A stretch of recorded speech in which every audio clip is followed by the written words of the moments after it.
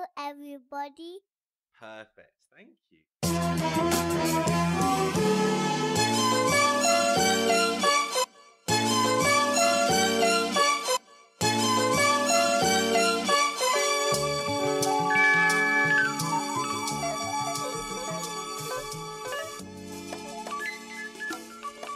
We're back after an extended break. This time, we're tackling an incredible sequel. The original is the 1982 classic Blade Runner. It almost invented the genre, and this is Blade Runner 2049.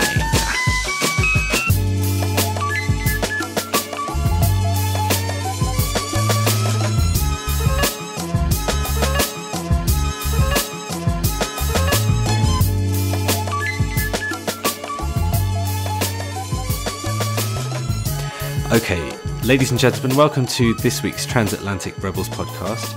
First and foremost, I just want to apologise for being away for a few weeks. Basically, there was a death in my family. It was my grandfather.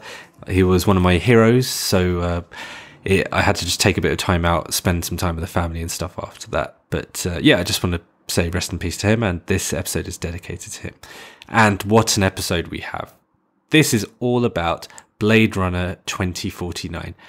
Which Rochard and I have both seen. It was just released a few days ago, and hopefully we're trying to get this out quick fire so it's as relevant as possible. We'll also be referring back to Blade Runner itself, and if I can just start off, what I'll do is just a few spoiler-free sentences on the two films themselves, but mostly we'll be definitely focusing on the new one, 2049. So the original Blade Runner is a 1982 neo-noir science fiction film, which faced initially lukewarm reaction around the world. It didn't really meet its box office targets at all, didn't do too well. Critics were quite sort of 50-50 about it. However, it quickly evolved into a cult classic at the pinnacle of sci-fi lore. Based on the Philip K. Dick book, Do Androids Dream of Electric Sheep? It was directed by Ridley Scott, starring Harrison Ford, Rutger Hauer, Sean Young, and Daryl Hannah. It's a complex film with countless themes, an unconventional narrative, and I mean, both films, they ask a lot more questions than give answers, basically, and that tends to give to repeat viewing for the original. I'm sure the new one's going to be like that as well. So the second film, which was just released a few days ago, and the year is 2017, if you're listening in 2049, this is an incredible sequel. I would argue it's kind of a detachment from where Hollywood meets normal people. I'll get into that later. This is not really... It's advertised as a gigantic blockbuster. This is practically an art house film, and as such, it will lose many, many mainstream viewers. But at times, it feels like endurance almost, because the runtime is 163 minutes, whereas the original was 119 minutes. There is a sensory overload here, but once you get through it, you'll just not stop thinking about it. As a result, this has been called by critics perhaps one of the best sequels ever. It's based in the same universe, but it's kind of like, 35 years on or whatever it is. And a lot has happened in those times, which they cover nicely. It's such a long film. We are going to dedicate this episode to 2049. But we will be referring back to the original.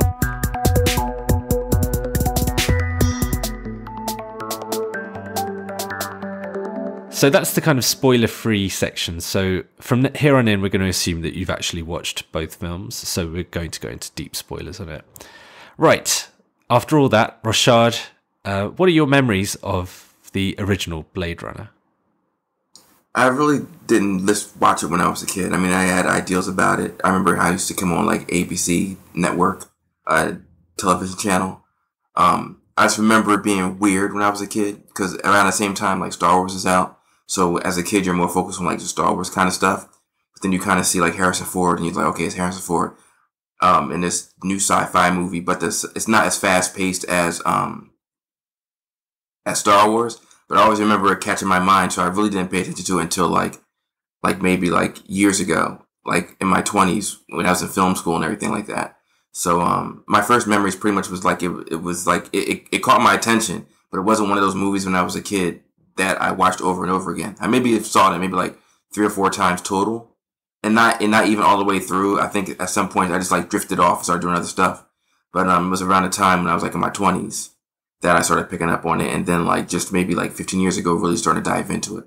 So that's my memories of Blade Runner. It was almost like more like I understood it was something interesting, but I didn't wrap my head around it until at least in my 20s, and then even more so with the years going by. That's almost identical to me as well. Because don't forget, I mean, we were pretty young when it was released. I was like 3 or 2 or something like that. Yeah, I think I first saw it probably when I was about 17 or 18. It didn't make that much of an impression on me. And then, yeah, as you said, throughout my 20s, I watched it a couple of times. I hadn't actually watched it for quite a while, probably about 5 or 6 years. So what I did this time round is I went and watched 2049 last night. And today I watched the original Blade Runner, which I hadn't watched for quite a long time, to be honest. So it was beautifully fresh, both of them. And I thought it was quite interesting watching those two in tandem, but in reverse order. So, yeah, it really brought out the differences between the two. And there are a lot of differences. So, okay, let's get straight to 2049 now. What did you think of it? What's your initial impressions of it? I was like super impressed. I felt like, okay, because I know you didn't see Mother, but I'm not going to spoil that one. But I kind of felt the same way about this one that I felt about Mother. And I guess later on in the discussion, I'll talk about this and like critical reception and the mainstream and all that stuff like that. But I just remember, because I watched Mother, and Mother had like a similar pace. Arguably, Mother could even be arguably be even slower until like the last like 30 minutes of it. Mother wasn't as long. Maybe it was like 2.5 hours, something like that. Maybe under that. Something like that. So coming off of Mother a couple weeks ago, I walked this one. The pacing didn't bother me. I know it bothered a lot of people, and I talked to a bunch of people on the internet, especially Twitter, about this. Like, matter of fact, I talked to some people today about it, and a lot of people had a hard time with the pacing. And I was trying to explain to him, like, sometimes, because I think in our modern times, like, the way movies are edited now, at least especially for the mainstream, is always get to the point. And it's not saying that's a bad thing, but they tend to edit things within an inch of their life just to keep the plot going, keep it moving, because people just want to get to the point. Because we live in like this time where we're always on to the next thing. You want to always be stimulated. And the thing that I thought about this one is like the main strength of both Blade Runners and the appreciation whether you're on board or not, because we'll talk about like people's perceptions later on. But it's almost like the reason why it feels long is because part of the experience is you're spending time with the character and isolation and the confusion, stuff like that. So you kind of have to spend these lingering moments where you're just like sitting with the character, whether it's Deckard or whether it's Kay. Kay is the main character of 2049, and Deckard is the main character of the original Blade Runner. And a lot of the time they're by themselves trying to figure things out. They're just languishing, and it's a lot of slow shots. And like that's how it feels to be a detective. It's like that thing where it's like everything's not going to be exciting. It's a lot of waiting around. It's a lot of just waiting for that next information to come by. So the pacing didn't bother me, especially since I watched the original Blade Runner, maybe a couple nights before I saw it. So the pacing didn't bother me at all. But to me, I was highly impressed. For like a couple days ago, Mother's still my #1 movie this year. But then as I kept thinking more about Blade Runner up and up, it shot up to my #2. So that's how impressed I was by the movie. But I will make a point to the people listening to this. Some of you may like it, some of you may not, and it's one of the things that's okay, because I think that's the same way the original was. Yeah, I'm one of those people, or at least if you'd asked me 24 hours ago, I was. My initial feelings when I left the cinema were pretty lukewarm, to be honest. And that's not due to the film being poor or anything like that. It was clearly an exceptional film in like 8 out of 10 categories. It's just those other 2 categories, I think it felt really indulgent. And let me put it this way. The cinema was about maybe 30% full. And 6 people literally walked out after about an hour and a half. But they walked out before Harrison Ford came, and I looked at my watch and he came in at about 1 hour 50, about 1 hour 50, around that kind of mark. So people literally just left. And you know what? I couldn't even blame them too. It wasn't like Dunkirk for me, which we've covered before, which I lost the plot with Dunkirk. But this felt really indulgent. And 163 minutes, you've got to justify it. I think this almost feels like it was made for Blade Runner fans and also people who are going to just buy this and watch it at home as well, in the luxury of watching it in your pajamas or whatever, and you've got the whole day. Whereas I think for the cinema, I'm not sure that the pacing worked. Everything else worked. The sound was incredible. The oh my god, the cinematography was unbelievable. And watching it on a big screen definitely helped with that as well. It was like a sensory overload, like I said before. And so many things worked, but I just think there were two things that didn't work for me, which was it was too long. I mean, saying it's too long sounds just a bit too, a bit sort of dumb or whatever, but I just think there were some of the transitions that just dragged. It definitely dragged. And I also think that the absence of a bad guy, because I think Rutger Hauer in the first one was so good. I just love him in that. Even when I was watching it today, I was just like, I was still on the edge of my seat that last sort of 20 minutes. He's just so good. He was brilliant in the 80s, full stop. And in this one, I get the creative decisions they made regarding the two kind of quote unquote baddies, but I'm just not, it felt more like a setup for future films as opposed to anything else. And I don't know. It was fine. I was okay with it, but it didn't wow me, basically. If you'd had like a really amazing villain, that would have pushed it over the edge for me. I would have been like, yeah, forget the pacing. That would have been like, wow. So, I mean, what do you think about that? I disagree with that because I feel like the whole movie was from the perspective of Rutger Hauer's poem at the end of the first movie. I think pretty much everything, it's a difference between because if you go back to the original movie, when you talk about weather, and Denis Villeneuve didn't explain as much stuff, but he kind of threw the snow was very important to the thing, and every time I seen the snow, it threw me back to the rain situation where it was like there was more rain and that kind of thing, and I felt like to have a quote unquote villain was beyond the point because I feel like the main antagonist was kind of like when Jared Leto character comes in, it's like how human beings disavow these creatures, and they don't see their worth, and a point where Jared Leto kind of comes. I set the scene up. So there's a situation where we're doing all spoilers, right? Yeah.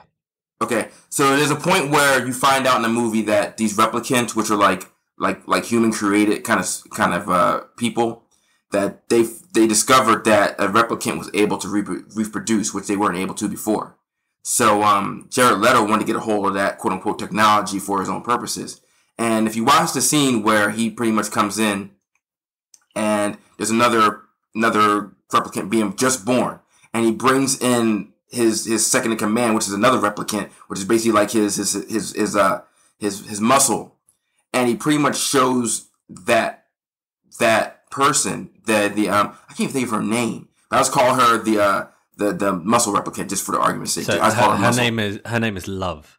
Love. Okay, so Love. So basically, he goes in a room and he talks to the newly born replicant, and he cuts the new replicant, which is a female, at the gut, which is pretty much like where your child would be.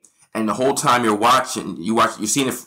Most of the time when he's talking, but some of the time talking, it's focused on her face, and it's kind of like that look where it's like you're less than anything, and like she spends the whole movie.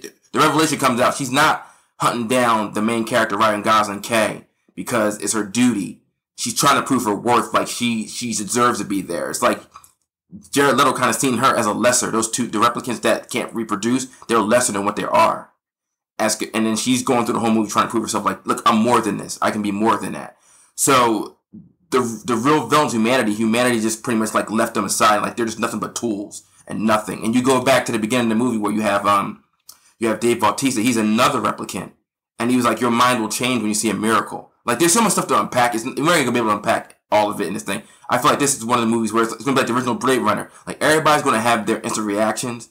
And I really believe that it's going to be this. I feel like it's going to be the same thing like Mother. It's going to be the thing where everybody's going to have their reactions. And then months down the road, when everything settles and then the hype wears down and then all this box office discussion, which we'll get to later on, goes away and you actually sit with it. Because I don't believe that the same thing. I think the same thing's going to happen with this movie with Blade Runner, where it's like, a lot of people say it's slow. When I watched Blade Runner for the first time in my 20s, I was like, this movie's slow as fuck. And that movie was even lesser than this. So like I said, I guess because you, I'm not judging your opinion, and you have every right to think what you're saying, but I felt like watching Mother and then watching the original Blade Runner again before seeing this one, the pacing that bothered me, because I went to see Mother twice. And going back to saying when people were leaving out the movie theater, like, people left the movie theater on Mother. People left Mother on, like, the half hour in. And then there was a two people where it was like the movie had 15 minutes left and something happened on that screen, they were out of there. And I think what's happening right now a little bit when it comes to timing, and it goes back to how we see time in this day and age, where everything is fast. Like, somebody will have an album come out, and it only came out 3 months ago, but then in your mind, he's like, that's a long ass time that album been out. Like, I remember when Kendrick Lamar's album came out, and some people were thinking, like, okay, that, in people's minds, I'm looking on Twitter and stuff like that, in people's minds, they feel like that album came out maybe like a year ago. You know what I'm trying to say? So I think there's some of that in there, but I'm not going to argue, because I was talking to another person on Twitter about the time thing. Like, I will never argue the time thing with anybody, because if you feel like it's too long, then it's too long. That's not for me to debate with you. But I can only go by my experience and what I walked into in a movie theater. Like, I was not bored at all, and it was funny because when I went to the movie, because I usually go when I see arty movies or movies that that's going to take my time to focus, I usually don't go with people. And my friend came in with his girlfriend, and he's like, "You're here?" And he's shocked to see me there. And usually he's a guy that kind of like okay, get to the point. And then he surprised me, so he texted me, and he's like, "So, Rochard, what do you think about the movie?" And I was like, "I really liked it." And then he texted me back. He was like, "I liked it too." He was like, "I don't understand." And like, he's a guy, like, he's a get to the point guy. And even he was like, "I don't get why people say it was too long." He was like, it was perfectly paced for me. And I agree with the same way with him too. But then when I debate with somebody today about it, I was like, I won't argue that. But I also feel like at some point later on that that I think it might lessen at a home base than anything else. If you're in the movie theater, you're sitting in that seat like or whatever like that. But going back to, I'm wrap this up because I'm talking too long. But for me, I've since my 20s and going to stuff like that. Like, the pacing, if your character's engrossing and the world's engrossing, then I can kind of like deal with that. But I wouldn't argue anybody else's point of view on that. Okay, so basically there are 2 points I want to make. So last night I felt quite lukewarm about it because of the pacing. However, today I've been thinking about the film constantly, and also I watched the original Blade Runner. So today's literally just been all Blade Runner day, well, the last 26 hours or whatever. So I really found I found huge enjoyment in dissecting the new Blade Runner, reading about it, thinking about it, stumbling across various articles and this and that, and then ultimately recording this podcast, because I think this is what I mean. It's one of these ones that I kind of endured it a little bit, not in the same way as I've endured other films this year, but I enjoyed it in the cinema more than I enjoyed it to an extent. But I know once I get this film home in 6 months' time, I will love it. But that's because I'll be sitting around, and then if a part comes where I think, okay, yeah, this bit drags a little bit, or he's just making coffee or whatever, then I can just go off, grab a bowl of cereal, come back, and I haven't missed anything. I don't have to pause the film or whatever. It's like that. It's like a whole morning's entertainment, yeah. Whereas I think in the cinema, I still think it dragged, if I'm honest. I just don't think there was enough plot to justify that length. And it's not even like I don't even think it's like a get to the point thing. I think it's just literally like, I get what you're saying about the downtime of detectives and waiting around and stuff like that, but I don't even think that's relevant. I just think it was a bit indulgent, to be honest.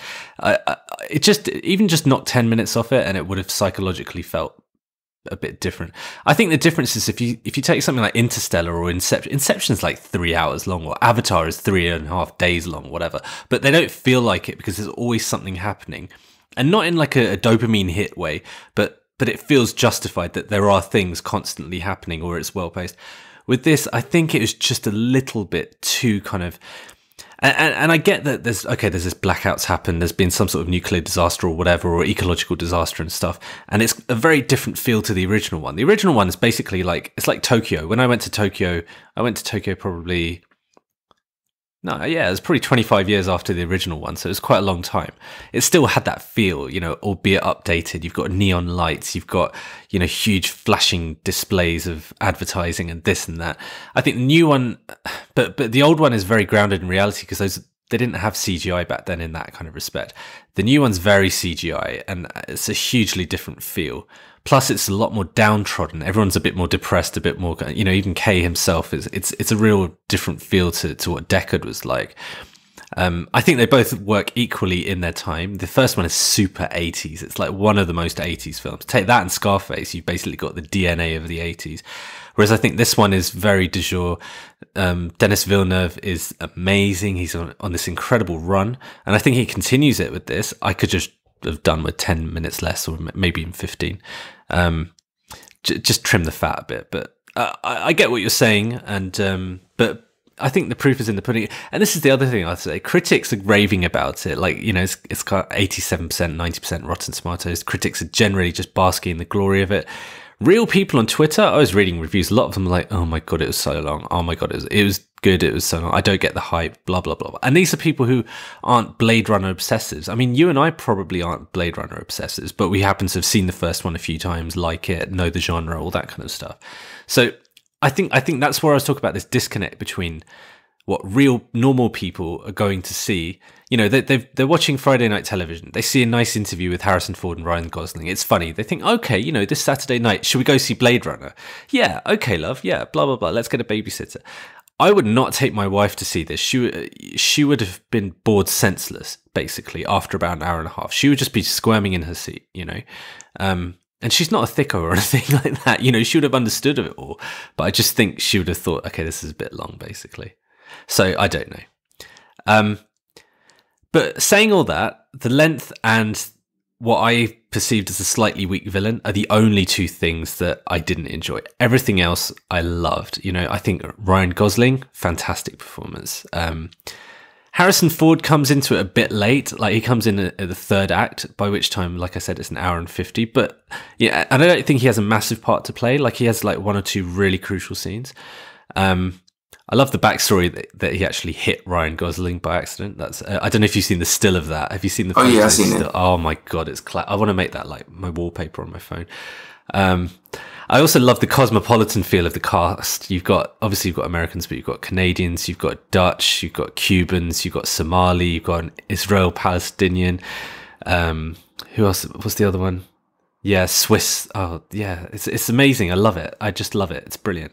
And the original was kind of like that as well, but obviously, like, you're talking quite a long time back, so a bit less politically sensitive. What were your favourite things from this film? My favorite thing in this movie, and like this is my Rosetta Stone to the whole entire movie, is the middle scene with the memories where Kay comes up, and who you want to find out later on is going to be Deckard's daughter. She's in this forest, and then she starts unpacking, like starting to design a new kind of memory with the children. And to me, I felt like that was, and like I said, this is going to be a long time for unpacking. And this is when I watch it like 3 or 4 times and I'll get it. But to me, I feel like my gut is telling me like how Rutger Hauer's speech about the Rutger Hauer speech at the end of Blade Runner defined that movie's overall theme. It's going to be that middle one, that speech that she gives to Kay. That one defines the overall aspect of Blade Runner 2049. Because even if you're going back to where you see at the end of the movie where he's in the snow, and then you kind of see her making snow. So then that opens up the whole entire movie of how much of his perception is off. His memories are already off and being designed by somebody else. How much of that movie's perception is off? Are you actually seeing what you're supposed to be seeing, or is it just things that she's making them see? And that opens up the whole entire thing, which goes beyond like that. Because I have to push back sometimes as a writer, because sometimes I know people say you need villains. Like I said, I'm not talking about your point of view, but for me personally, there's 3 types of story. There's man versus man. There's man versus self. There's man versus nature, and there's man versus, what's the other one? I'm screwing up. I'm having a brain fart today. And like, to me, like, I felt like because of the fact that it's about memories, like the antagonist of the movie was perception and what it means to be human. The same way with him and the same way with her. Like, Jared Leto's whole entire thing was just there to motivate her to try to prove that she's real. It's like Pinocchio to the 5th power. So for me, basically, the whole entire movie turns on his head, because when you see him laying on the ground, when he's laying on those steps and he's looking up at the sky, so you have to ask yourself, is he really seeing that snow, or is that something she's just allowing him to see and it's not really there? So it gets weird at some points. and the whole entire thing with sex and all that other stuff. And it goes back. Well, there's much more things, but that's like probably my favorite thing in a movie, and it colors my whole view of it to a certain extent. So my favorite scene is the end of the scene that you just described, because that is the point where he realizes that it wasn't his memory, that it was created, right? And is that the point where he absolutely loses it and like starts smashing the chair around and stuff like that? Was it at that point where Kay does that? I think my memory going back, I think if it's not there, then it's a little bit after that. If it's not at that point, then it's a little bit after that. I think it might be at that point. I think it was. I think it was basically... So he's interacting with, what's her name? Carla, yeah. No, sorry, that's the actress's name. With Anna, who lives in that bubble and stuff. The listeners might think we're completely wrong, but so basically they have that interaction. He realizes that, okay, his memories have been implanted, and then he just completely bursts. And he just starts chucking the chair around and stuff like that. And then I think the police come outside. Oh, God, I think so. Whatever it was, is when he loses the plot. When Kay finally shows that incredible burst of emotion, because actually he's kind of he cries as well. It's really funny with replicants and crying, because you're kind of like, okay, there are so many questions posed, but very few answers. So it's left up to you to interpret what you want to, really. Like you're saying, you can come back to it 3 or 4 times and watch it. You still might not get any answers. It might just be your point of view. And I think that's obviously going to be the case with this film. I think that's the kind of DNA of Blade Runner, and they've continued that in this film. I do like that there were kind of well-paced twists and stuff like that. Like, initially I was like, okay, because I didn't watch any trailers or anything like that. I hate watching trailers now, and it really helped me watching this film. I didn't realize Ryan Gosling was going to be a replicant. So that was already a nice twist in like first few minutes and stuff. And then I like the sensation when he starts to feel like he is the one, like, you know, like the Neo in the Matrix, and that Harrison Ford might just be his father and all this kind of stuff. And then the crushing realization that it's not true, that it was actually a girl and all this kind of stuff. I think Denis Villeneuve toyed with our emotions really well, actually.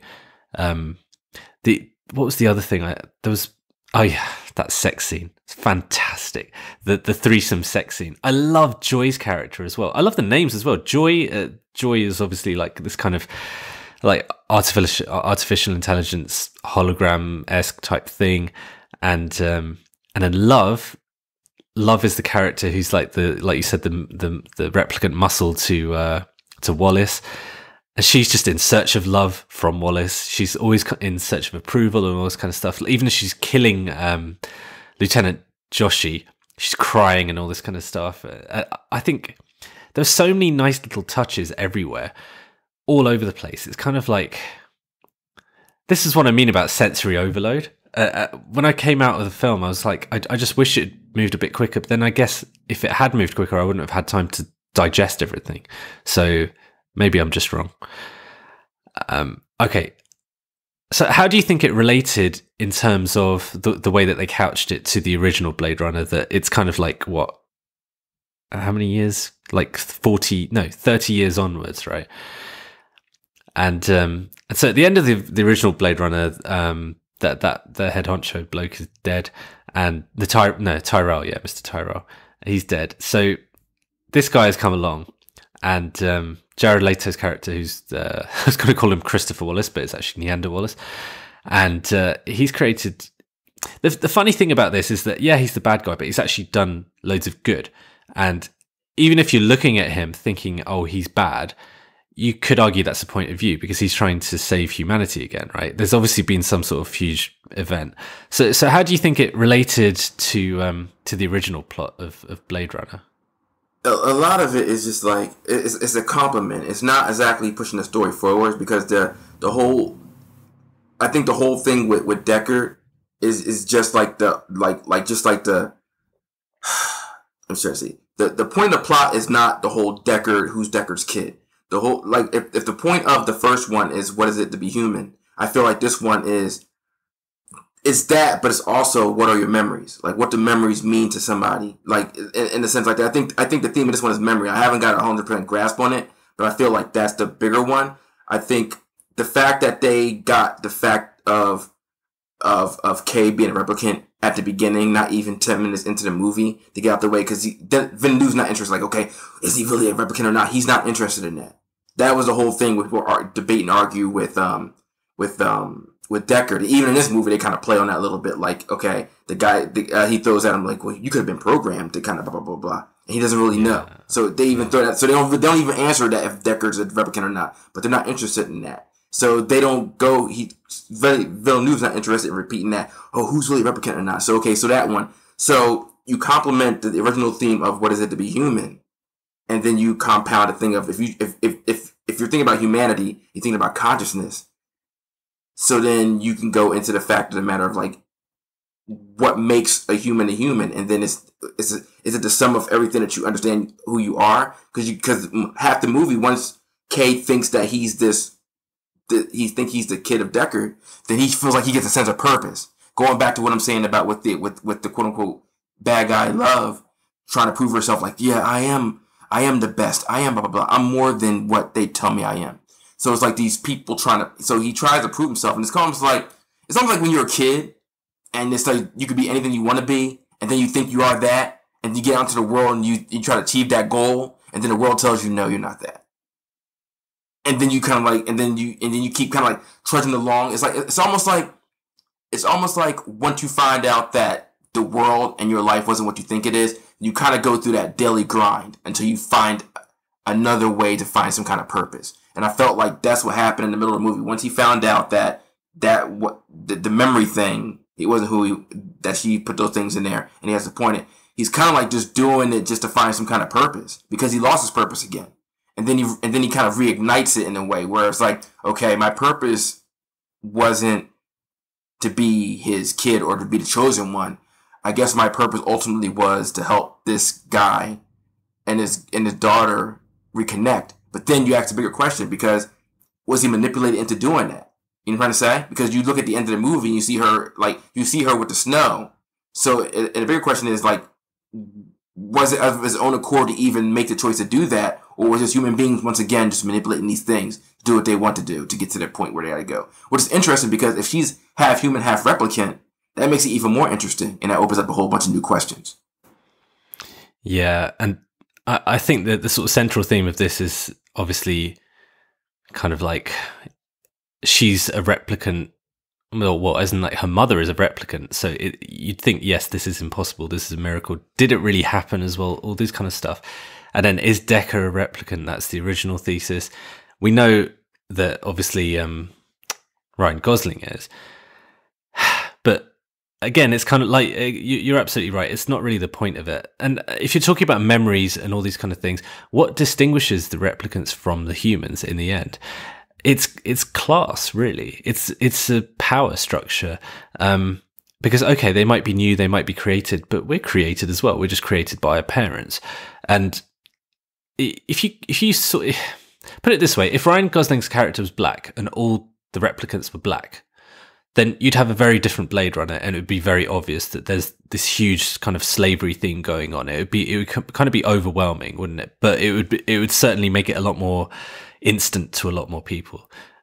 Because even like one of the first scenes where he's going back to his flat after work, and he's going down the street, and he has to be quite deferential to people. Kind of people are looking at him, you know, and then he gets back to his flat, and I think someone's written like "fuck off skin job" or whatever, or something like that on him. So this is not an easy life for him. He is a second class citizen, if that. And even like Love, you know, she's constantly striving for affection. All of the replicants are, and there are so many layers to this, and there were layers to the original one, but I think in a lot more different layers, to be honest. Like the original one, you've got Daryl Hannah and Rutger Hauer. They were the kind of main, and the other dude. Those are the kind of main replicants. They were Nexus 6 models who had just gone rogue. This is not about going rogue. These guys know their place, but they're trying to identify with it, and also the fact that they were probably like quote unquote born 2 years ago, and they are fully formed adults. So it's like a real head spin, to be honest. And yeah, this is why I just love thinking about it today. I found more pleasure thinking about it today than I did watching it, which is a strange one. Apart from like the sort of visuals of it, I loved the visuals whilst I was watching it. I also think the score was really good. So should we move on to the visuals and the score? Actually, so what? So the cinematographer is this guy. What's his name? Roger Deakins. Roger Deakins. That's it. And his CV is just ridiculous. I mean, and the funny thing is he's never won an Oscar either. So I mean, frankly, if you can't win an Oscar for this, he's just like not even submit his films there anymore. It's just this is why I don't care about Oscars. Yeah, I mean, this is like Nas never won a Grammy kind of thing. So. I mean, what did you think of the visuals? I'm rambling a bit. So I'm kind of stuck in this infinite loop. I just feel like, and I was watching the Blu-ray the other day about the making of the original Blade Runner. It's like a 3-hour and a half long like documentary on the making of Blade Runner, and Ridley Scott said something interesting. He was like being ahead of your time is just as frustrating as being behind the times, because if you're ahead of your time, then the technology that you're in right now isn't catching up to what you really wanted to do. So I feel like it's like George Lucas said about Episode 1 of Phantom Menace, and this is what some people don't understand sometimes, especially with visionaries who have to deal with tactile things and deal with things like the logistics of like dealing with a corporation and then dealing with the people that work with you, and there's so many other outside influences that you have to manipulate to get what's in your head to get out on screen. That's a miracle that you even get close to like 25% of what you want, because you're orchestrating all the stuff right there.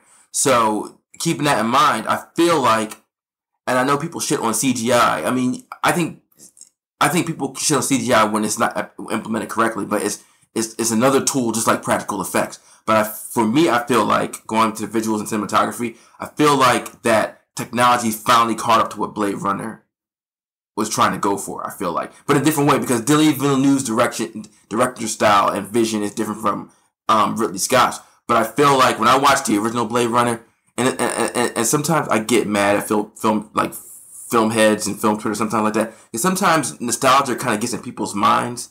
Sometimes, and they don't see the forest for trees. If you watch the original Blade Runner, as great as the vision is, in 2017, if you're really being mercenary about it, you can see where there's matte paintings, and you can see the composite shots that are pretty obvious, stuff like that. Even though the vision is still intact, you kind of have to go into it watching it and going, okay, I know these things are what they are, but but the vision is so great, I'm willing to like suspend my disbelief that I'm not really seeing a matte painting or something like that. So when I watch this movie, I feel like that it blended in just right. I think everything blended in right. The color schemes where it's like orange, like on Las Vegas, and it's like bleak white when he meets Dave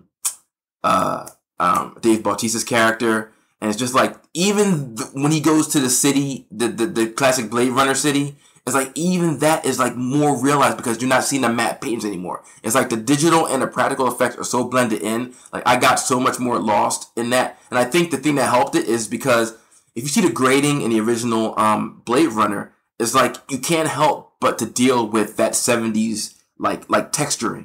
Whereas when you see the texturing in this Blade Runner 2049, it's crisp, but it's crisp in a rich way. Like the visuals just pop and stuff like that. So I think that this is the realization of what Blade Runner was what he was going for, because if you make the argument, he didn't really get the chance to make the film that he wanted to make because it went through so many iterations before he got to the final cut, and even the final cut is not where he wants it to be. Because if you watch the documentary, he's like, even the final cut is close to where he wants it to be, but it's still not even close to where he wanted it to be. So for me, I just thought it was outstanding. For me, the visuals.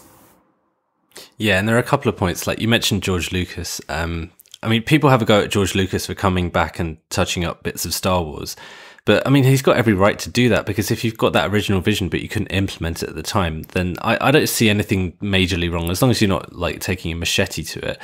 And Ridley Scott has said, look, I'm of the same mind. I agree with George Lucas. I should be able to do this, So, I mean, the version that I've watched more than any is the final cut version. So I barely remember the first one, to be honest, in terms of the differences. Okay, let's get to the sound. So Hans Zimmer did the score. What did you think of the score? Because there was quite a few kind of other people. So LP, the rapper and producer, he originally did some stuff, but it was rejected, stroke ignored. And then there was Johan Johansson, who had worked with Denis Villeneuve before, and then Hans Zimmer and Benjamin Wallfisch. Yeah, they ended up doing it, and it was like this whole big thing. Johansson couldn't comment on stuff and all this kind of stuff. I mean, what did you think of the score? I thought it was adequate. It's not as iconic as the original Blade Runner score, because who can come after Vangelis? It's like he just got his own thing going on. But there's a thing with scoring in this modern age where I think they're pulling it back. Because I think this is just my personal theory. I think what happened was, and this goes back to the nostalgia thing, I think John Williams was such a trendsetter that film scores became the star. And I think in this age, I think they're pulling it back to kind of like put it back in the background, where, not to say where it belongs, but I think that they don't bring as much attention to the score as they used to in these days. For whatever reason, whatever it is, I think the John Williams era, where like you think about John Williams scores and it's like they're all memorable. You had Danny Elfman, you had the Back to the Future theme, and a lot of that stuff for film people that are our age, that's a part of your childhood. So that stuff kind of sticks with you. Whereas in this age, it's kind of like, okay, these are the stories we're telling. We want the score to kind of like just serve the purpose and not bring attention to itself. So most of the time I watched the movie, the score didn't bring attention to itself. But there are times here and there where I heard like inflections of Blade Runner. I thought the sound design was way more interesting than the scoring. But the scoring wasn't terrible. It wasn't like bad. But I think it was just meant to be where it was. And like the sound effects were just the ones that just like really blew me away. See, I loved the score. Well, I loved all the sound, because Hans Zimmer also did Dunkirk, and that thing did my head in. Like, absolutely, it's constant bang, bang, crash, crash, and it's like, Jesus Christ. So this I was a bit, because I think that was one of the few things I knew. Like, Hans Zimmer did the score. I was like, shit, man, please don't be like Dunkirk, basically. And I loved it. I absolutely thought it was fantastic. The music didn't get in the way. It wasn't quite as iconic as that. See, it's funny, when I was watching the first one today, the original Blade Runner, I didn't think, and I was even listening with headphones on because I wanted like a full experience. I didn't think the score was that amazing in terms of compared to certain other over-the-top 80s films. I think it was just brilliant. It was really good, but I think last night's one wasn't quite to that level, but you're right. It just kind of, I think it meshed more with the story, and it kind of undulated with the actual plot points a lot better this time around. I think last time it was kind of hacked in a little bit at times with the original one, but it was more kind of iconic. And the whole thing just has a different feel. Like, you know, you've got like an over-the-top quote unquote bad guy in Rutger Hauer. You've got kind of no CGI, so it felt really kind of like much more tangible than this one. So even like imagine this, basically, if 2019 was, you know, like 35 years away, this wasn't supposed to be like, oh, this is a realistic future vision of that, what we think that's going to be. We think, okay, the world's gone a bit crazy, and then there's these whole replicant things and blah blah blah. And then this film, the new one, is that, okay, straight after that, shit hit the fan. There was some sort of, you know, the blackout or whatever it's called. And people are still dealing with the ramifications of that. So everything has sort of tied in nicely. You know, the cinematography is a bit more drab. It's certainly not as spangly. And the score is a bit more subdued. And I think everything, all the decision-making, well, almost all the decision-making, I think was brilliant. I think Villeneuve's in this groove. Like, originally, they wanted Christopher Nolan, and I can imagine that Christopher Nolan might have done a good job with this, but then he also might have just gone full Chris Nolan, and that's the risk. Whereas I think Villeneuve right now, he's a genial director who has very little ego about him by the looks of it. I think that's the difference. Yeah. I mean, maybe in 5 years' time, he might have developed that ego. I don't know, but he's certainly at a good moment right now, and he should keep it going as long as possible, because he's getting to legendary status. Give him 5 years, and like, shit, man. I mean, he's a more subtle director. He's his last major film was Arrival, and we've done a podcast just about Arrival. For me, I mean, I instantly preferred Arrival to this film. Like after I left, I was like, yeah, you know, it was so good, but it just dragged. And compare that to Arrival, and Arrival just really hit me. But I think that's just a personal thing. If there'd been an Arrival 35 years ago made by Ridley Scott, and this was the sequel, then I might have a completely different notion. Do you know what I mean? So you can only kind of take it on its own terms, to be honest. The other thing I wanted to mention, this is just a completely random segue. I received a Samsung Gear VR virtual reality headset today, the version with the controller, and I tried it out today. The first thing that came up on the App Store within that thing was this new Blade Runner thing. So Blade Runner 2049, and it's in conjunction with Oculus Rift. And so I actually did it. It's free. You can just do it. It's amazing. If there are any listeners, there's probably like 2 listeners out there who could be able to do this. But it's just so cool. You might feel a little bit woozy, but it's just incredible. You get into this flying police car thing or whatever, and then you're just driven around, and you have like a couple of ejectors to do and stuff. It's just so cool. And you're literally, I'm looking around as if there's not a microphone. You're looking around your room, yeah, and you could just see like 360. It's super cool. So if anyone has access to that, if you do have a VR headset, just go do that. It's so cool. It's really ironic that was like the first thing on the store. All right, getting back to 2049. Now, was there anything you didn't like? Honestly, like, I can't really. Okay, let me qualify this. Like, if I watch a film, and I qualify this for myself. If I watch a film and I really enjoy it to love it, and like, there's not in a movie like this that I love, like, there's not any. I'm struggling to find nitpicks. Let me qualify. I don't believe in perfect films. I always have a pet peeve I put on Facebook. I'm on Twitter where people say, "Well, it's not perfect," but I'm like, no shit, nothing's perfect. I'm like, but if a movie is so enjoyable that, and this is my 4th favorite movie of the year when I first saw it. It came out to theater, and then a couple days later it jumped up to 2. So that says a lot. Mother is still like, for me, is like just like that's going to be a different story. But I know 95% of people are going to hate Mother, so I don't even bother with that. But I'm struggling to find something that I hated.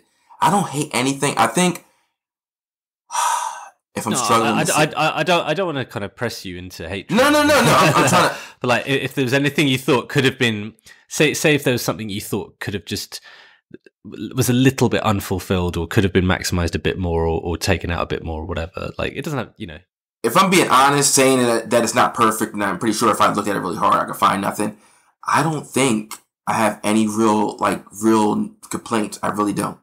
I watched the whole thing through, and like, I didn't flirt in my seat. If anything, like, I held my pee until it got to the end of the movie. I had to pee friggin' like an hour in, and I was like, I could deal with this shit. I refused to leave this theater. I didn't want to miss one moment.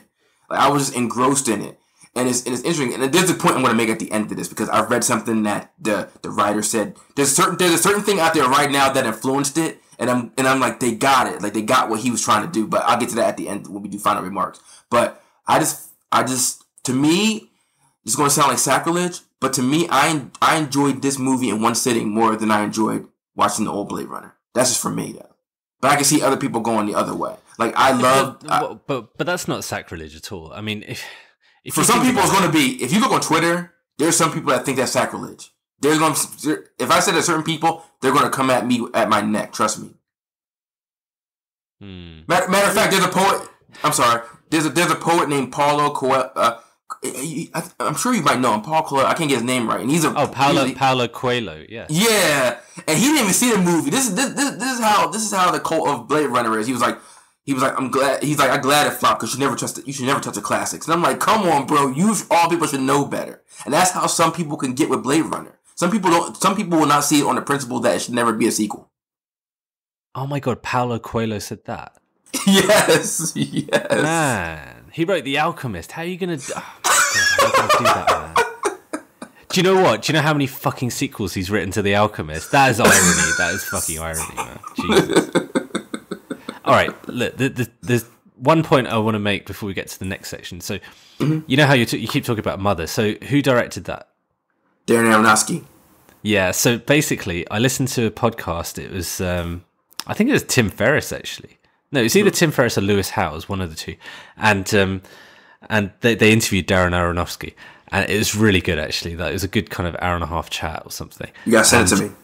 Yeah, I definitely will. You'd enjoy it. And one of the points he makes is that basically he's jealous of musicians because like a musician could just write a song in like 10 minutes and then it can get fast tracked from their thoughts to getting released within like a few months in theory, or even sooner sometimes if you're Jay-Z. He said that when he did his films, it's literally like at least like a sort of 3 to 5 year process of trying to bang out the script, then revise it again. And then actually trying to get funding, because the way that they do it is he tries to, it's kind of almost like a PLC effectively. He tries to raise the funding himself. And then it's actually getting it down and getting the right cast and filming it properly and then editing it, which takes him like 9 months and stuff. And so he said it's literally, it's almost like a miracle if you do get a really, truly great film, because there are so many factors against it. And so if you take that to Blade Runner, well, the original or this, it just, when you were talking before, it really made me think of it. And well, I still need to watch Mother because we were kind of in a mourning period because of my grandfather. So I just haven't been able to see like Mother or It, because we were going to do a podcast on it, but I still haven't seen them. It's just fascinating that this Blade Runner has come out so fully formed, actually, because they only started they started filming it like probably last year. I think it was beginning of last year or something.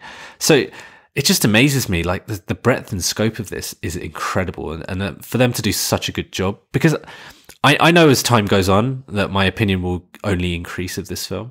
I still think I've got like, those couple of minor gripes I have are still valid, but yeah, I just think it's just amazing. Plus, you've got, like you were alluding to before, you've got these diehard Blade Runner fans who think it can't be touched and stuff, and you can understand it because look, 2 words: Total Recall. We love Total Recall, the original. It's just so amazing, fun film. Another one sort of based on a Dick novel, and the remake they did was just pointless. And I think no one wanted a pointless remake to Blade Runner because that's sacrilege. I think that is sacrilege. I'm not even like a super fanboy of the original, but even I would know that. So I'm glad that they did a really good job. Okay, let's move on to the cast. I think what we should just do is go through some of the cast members and just have brief thoughts of how well you think they did and their characters and stuff like that. So, Ryan Gosling as K. I think he did a solid job. I enjoyed him. The K role is difficult because for the majority of the movie, he's reactionary while being proactive. If that makes sense. Until he finds his purpose about, wow, maybe I am his son and I can do this stuff. And then that's when he perks up. So I think the main character for like most of the movie was the world around him and how he kind of like reacted, how he kind of like adapted to it and dealt with it. And then once he got his purpose, that's when the story took on another dimension and jumped on that. And then when he found out he wasn't, took on another dimension and jumped that way. So I thought he was very solid. I don't think it's like I'll say the same thing like I say about Harrison Ford in the first one. It's not the greatest thing I've seen him do, but Villeneuve used him just to the point where he needed to be used. I believe that's my opinion on that kind of situation. I think he got a lot more screen time than Harrison Ford got in the original, to be honest, from what I can tell. I don't have minutes to sort of, a ratio or anything, but it felt like this felt like, at least half of this felt like a Ryan Gosling film. Whereas I think the original Blade Runner, what shocked me today watching it after a few years is that it's so fragmented. Like what's her name? Rachel. Sean Young's character, Rachel, in it. She's barely in it. I mean, she's barely in it. It's incredible how little she is, even though she's so iconic from it. So, and whereas in this film, I think Joy is actually in it a lot. So that's an actress called Ana de Armas, and I think she's from Cuba. So I've never seen her in anything. She looks really familiar. I'm sure I had, but I haven't. So, what did you think of her as Joy? I think she was like the MVP of the movie. To me, right there, like that role and kind of like help. And I think whenever they work together, like they were fantastic. But I think it's like that thing of it's just that weird thing where it's like as sad as his life was, like hers was like just as sad. You know what I'm trying to say? It's like, and then you see at the end where he's like staring up at the life size version of her, naked and nude, and kind of like, I'm whatever you want me to think, you want me to be, or what you want me to say. It's like that sadness, like that art, like. So you ask your question, like, did she really love him? Once that he put her in that machine right there, it's like, and he took her off of like his apartment and just brought her along with him. It's like, did she really? That's another question. Like, did she really love him after he got her off of that her Joy 1.0 and she got her 2.0? Like, did he really love him, or was like this is another part of like that program? Which in your brain kind of like, and it sounds simple, like saying it, but it's not simple. You really have to think about that, and that's the thing I think with both Benders. It's just simply simple because you see the plot. Well, it's about people. It's about these things created by man that don't know if they're human or not. Like you can sit there and say that millions of times. Like there's millions of stories like that, but it's in the execution and how you develop the characters. And like to make a hologram like that, a 3-dimensional character. And then at the end, when you watch the movie, it's like, was she really 3-dimensional at all? You know what I'm saying? It's like hallucinogen. It's crazy. So I thought she put the best performance out there. Not to say that everybody else didn't do, because I think across the board, everybody served their purpose. I haven't seen a Villeneuve movie yet where he hasn't utilized a person correctly. So for me, she stood out the most as far as like a dynamic character. Yeah, I agree. I think she was the best thing about the film. And it is such a head fuck, because you're kind of like, okay, she's clearly been programmed in certain ways, but as the movie goes on, you know, she's the one who suggests to him, look, take me off the cloud, put me on this, you know, on the emanator thing. And he's like, look, are you sure? So it's kind of like, you're very confused as to what amount of volition she has. And even at the end, right, when Love is about to stamp on her or whatever and kill her, see, again, I'm saying kill her, it's not really that, but the last thing she's trying to say to Ryan Gosling's character is, I love you. And it's like, well, why would she say that? She's a robot. Has she been programmed to say that? Or has she actually developed like some sort of artificial intelligence? How real is that artificial intelligence? I don't know. It's brilliant. It's wonderful to think of. Plus, she's obviously really good looking. She did a great job. She seems to want to go the extra yard for Kay's character. With this whole threesome thing that she has with Mackenzie Davis's character is amazing. And that's just like, I mean, you've seen Her, right? In Her, it's a very similar thing. You've got Scarlett Johansson's artificial intelligence, like Cortana, Siri-ish thing. And then she hires someone, like a physical prostitute someone to come in. So it's really similar. I thought that was quite fascinating. I love how they didn't align either, the kind of the sort of hologram and the actual real person. They're slightly out of sync, and that makes it even better. Speaking of Mackenzie Davis, so like the only thing I've seen her in was that episode of Black Mirror, San Junipero, which just won like a Golden Globe. So she was one of the two principal actresses in that. She was fantastic in that. She was really good in this as well. Even though she didn't have much to do, I thought it was kind of one of these ones. She was literally left like 2 lines, yet somehow managed to kind of dominate the scene. I mean, how do you think she did? I thought she was decent. She like there's this thing in modern criticism that it's a pet peeve of mine, where it's like, and I see it on Twitter and it pisses me off, and I call it the Boba Fett syndrome.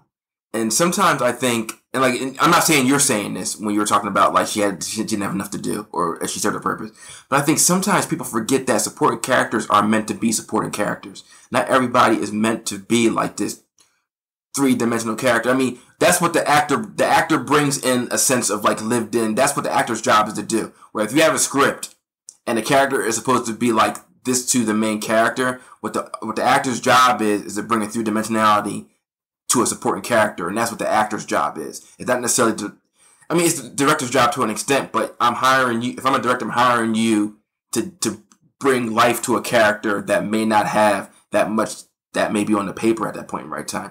So when I see people sometimes saying, well, they didn't have a lot to do, and I'm not saying you said it on that part, but the way Twitter says it, or some of these people say it sometimes, I was like, if the actor could bring more to that. Like I give you a prime example of going back to this is going to go back to like machines. Robert Patrick in Terminator 2, and how iconic is it? If you look on a paper with the T-1000, okay, he's just a solid killer. But there's something that Robert Patrick brings to that role whatever it is, and it's almost ill-definable that it takes on a whole nother level. So I say that to say this about going back to the girl. So she didn't do that much, but the role that she had to play, and she's kind of part of the twist, because you didn't know exactly where her loyalties lie when you first met her.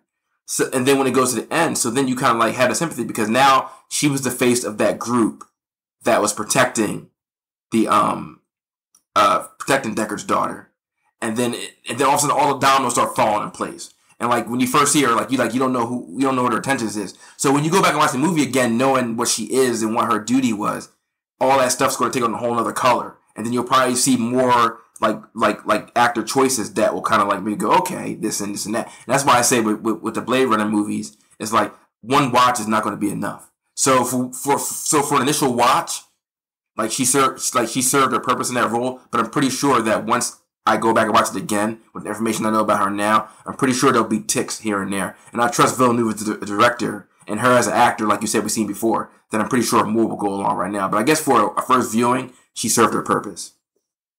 I think that's a great point, that it is that kind of rope-a-dope, isn't it? But also the point I'd make is that I think there's clearly going to be a sequel. I reckon there'll be another one within... I don't think we're going to have to wait 35 years either, to be honest.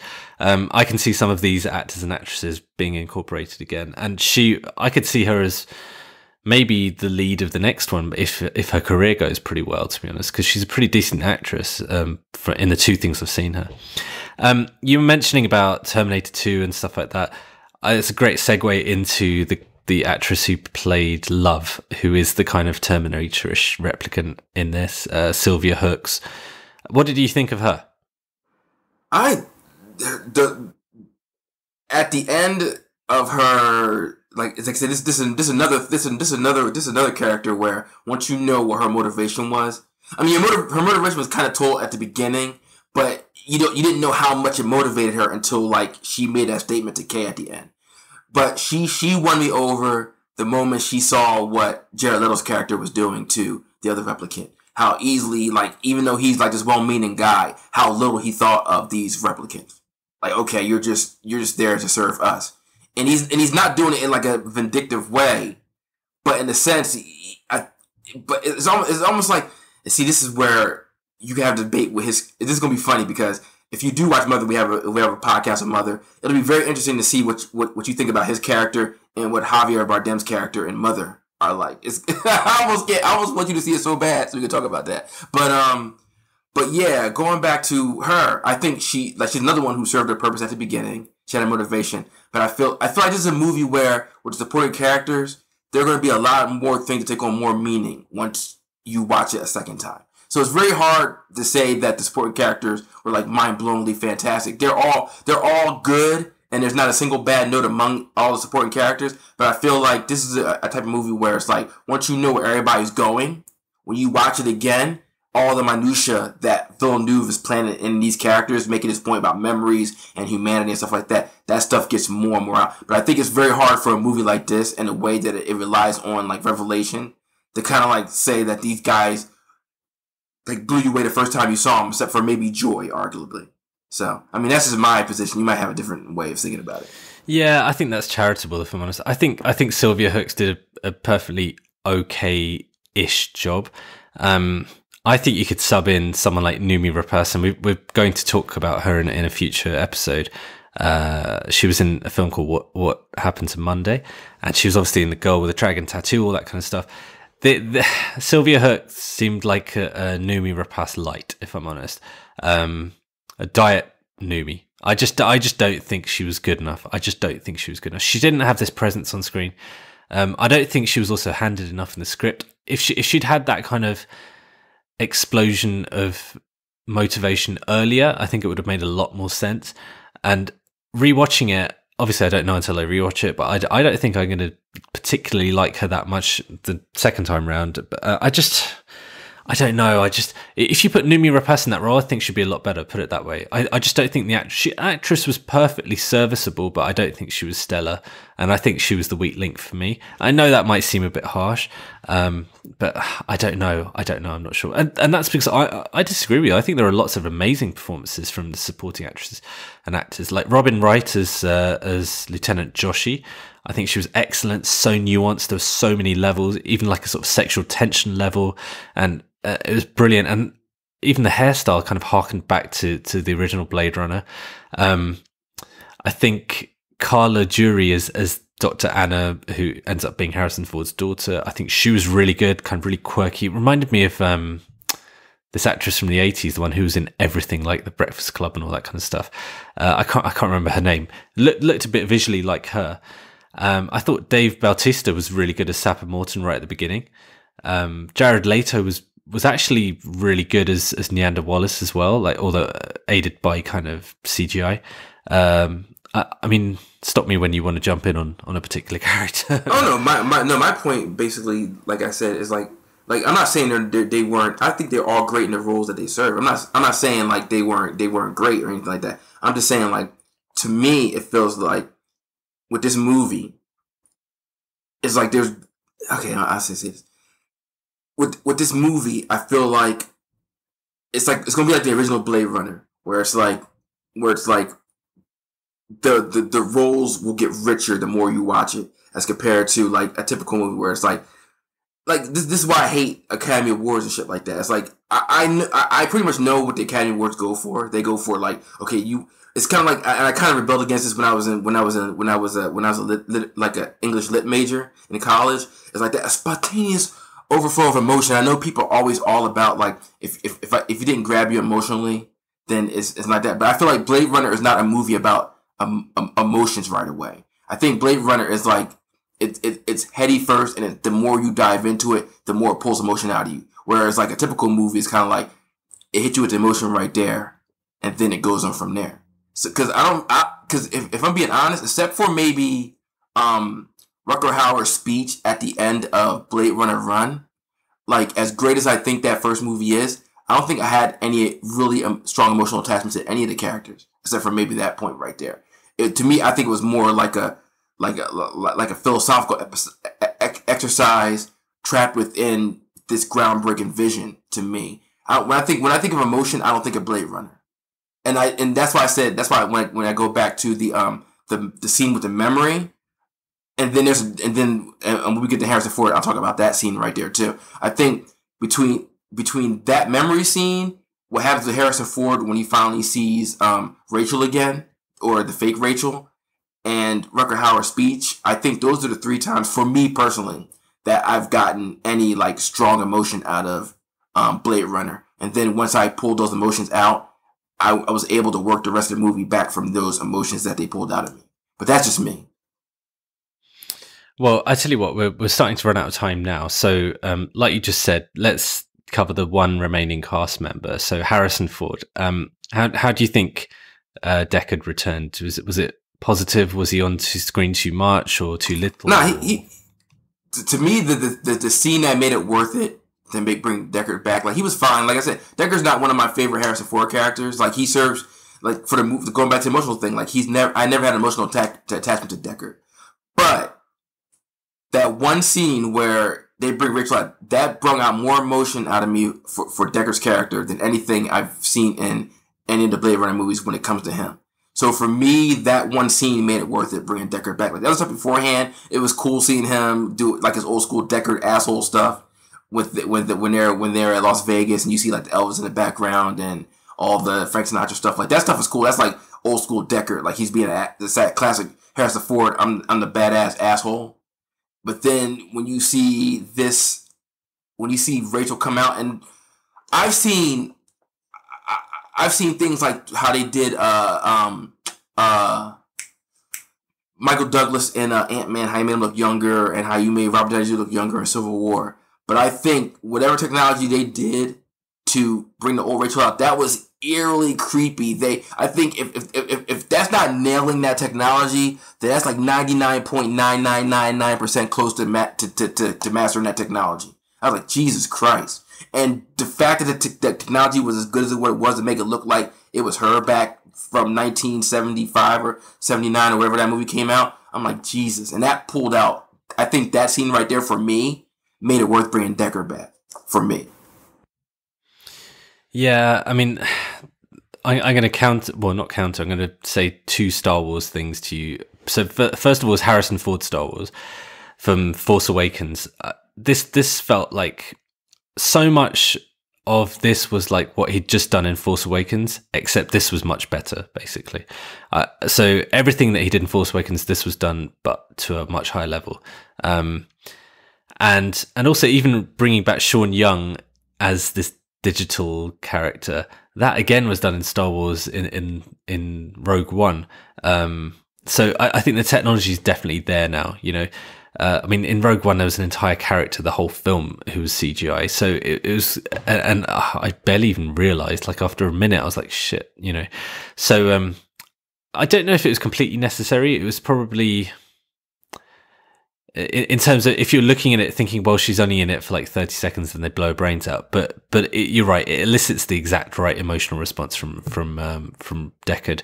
And I don't know. I think we were hanging around a bit too long for him, and then when he came, he was good. I think he was good. He was kind of also just like an old guy. I mean, like what? Harrison's for how old is he now? He's like 75 now, for God's sake, and he's still in pretty good shape to be knocking around and stuff. So I think it was pretty good. Not perfect, but very good, good enough. All right. I think that's pretty much all we've got time for. Do you have any closing thoughts? Oh yeah. So I was reading the thing today. And it's interesting going back to saying what other thing influenced this Blade Runner movie. And it was funny because I was reading this article today and they were asking what were some of the influences that Blade was saying. Of course, the Blade Runner. And then this is interesting. And this is going to go back to your villain thing. And this is the thing that I think, when all is said and done with this other thing, the villain thing is going to be interesting because I'm writing a long ass paper on this whole entire thing. So they asked him what was another influence on this Blade Runner 2049, and then one of the writers said the Marvel Cinematic Universe, and I was like, okay, and he was like, the thing that does so well that most of these blockbuster movies aren't doing well and not realizing is that you have to build your story from your character first. And if your character is not strong, then all this other fucking world building shit is a bunch of bullshit. And it's like all the other outside characters have to serve that main character. And that's pretty much the thing they took for him. Because Kevin Feige's design is like, okay, for the longest time, conventional wisdom is your hero is only good as your villain. Your hero is only good as your villain, blah, blah, blah, like that. And this is going for a long time with Tim Burton and his Batman villains and this and that. But I think what is going on, especially in society right now, and this is going to be in my paper along as with it well, is that right now in our culture, and this goes to Trump and it goes to a whole lot of things around the world, is that the biggest enemy to humanity is that own person. Like each of these people have to overcome their own personal things. So everything in that movie kind of services Kay's emotional journey. Whereas other movies were kind of like, okay, let's give equal time to the villain or give this and that. And I think that's what they made the choice about doing in this point. I'm kind of losing my point because we got to wrap it up soon. But it was just interesting to hear that the writer said that was an influence. And they said that's the thing that most blockbusters are getting wrong right now. Because when these Marvel movies goes away, their main characters are going to be memorable to these people. It's not the villains. It's not the world building. It's that these beloved characters that when Infinity War comes out, the people are going to see these characters. They're not going to see the badass villain. They're going to see these characters they grew in love and grew with. And I think that's the choice they made with Blade Runner. Like, okay, you make a point about the villain was lacking, but it was Kay's journey. And we're only going to focus on Kay's journey. Whereas in these movies, like they focus on these guys. The villain's always going to come and go. In Age of Ultron, even the point was, the whole point of Ultron was like, villains come and go, but these people got to deal with their shit regardless. And I think that's the choice they made. And they said that's what these other blockbusters get wrong, that those Marvel movies get right. And I was really impressed to see somebody as sophisticated as those writers and those directors kind of pull something from that these other blockbusters are getting. And I was like, holy shit, that's impressive.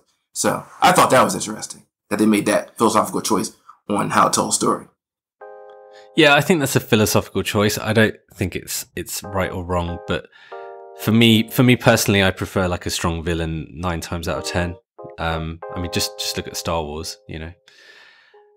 Okay, well, that was great. Do you know what? I've absolutely loved talking about Blade Runner 2049. I'm going to continue to read it when it comes out. I'm going to buy it, which is not the initial reaction I had heading back to my car last night. So I'm delighted that after 24 hours, I've soaked it in.